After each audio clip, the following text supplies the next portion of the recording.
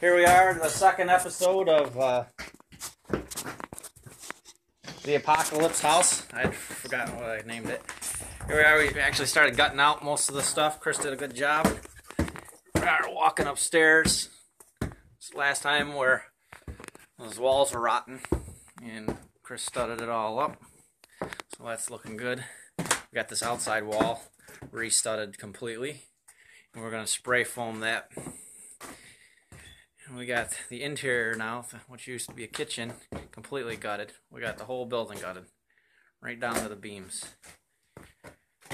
So this is as apocalypse as you get. So we got to do a lot of cleanup now. Tear all this stuff out, floors. Take a day, really just clean all this stuff out. Run all brand new electrical. Get all the drywall up on the ceilings, get the roof from leaking, and we'll go from here. So this is our second update. This is the upstairs. We haven't really messed with the downstairs yet. We're going to work just on the upstairs.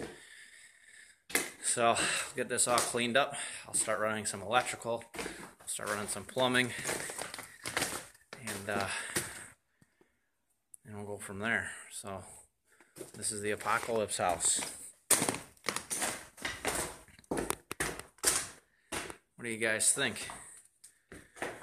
Not just a little TLC, a major rehab.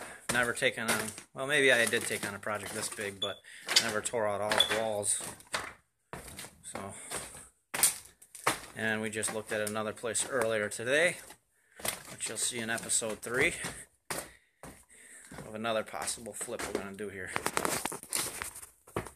Apocalypse house.